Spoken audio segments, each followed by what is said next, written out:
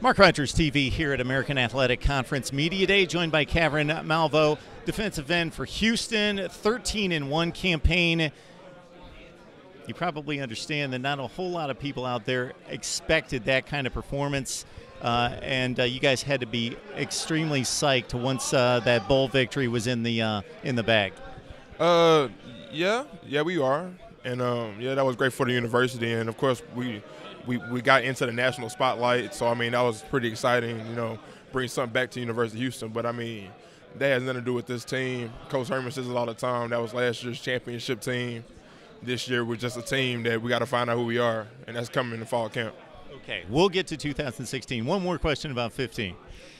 The performance against Florida State was pretty amazing. Dalvin Cook's one of the best in the business. You guys completely contained him, contained the passing game. Just a remarkable effort against a very talented Florida State offense. Just your thoughts about that performance and how it could possibly carry into the spring and into this season. Well, the good thing about that game, yeah, we stopped them, and yeah, that, this and that. But I mean, the good thing about that is that we came into this season with maybe more momentum.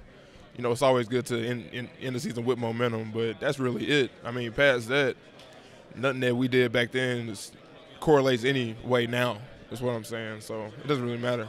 Exactly. So how does Coach Herman get that across to the team to make sure, hey, we forget about going 13-1, it's all about today because everybody's 0-0 now? Literally, we live it. Like we can't say Peach Bowl around the facilities. We can't wear Peach Bowl gear. We can't a conference championship. Can't talk about any of that. We can't wear that gear. So I mean, it is behind us. And whenever we started our winter conditioning, we had question mark shirts and all that because I mean, really, this team didn't accomplish anything. So it was just instilled in us early, and we all believe in it. We know what Coach Herman accomplished at Ohio State as an offensive coordinator. Then he comes to Houston. You guys are one of the top teams in the country. What makes him such a successful football coach?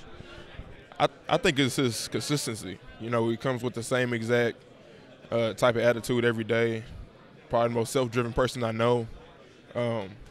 Really flat out, just knows what he wants and goes and get us. And he's great at bringing people along with him. I mean, not many coaches can just come in the program and change the whole culture and like the mindset of the entire team just like that. So I mean, that normally takes time, but Coach Herman did a great job of getting everybody on board. So I think that was the main thing that makes him successful.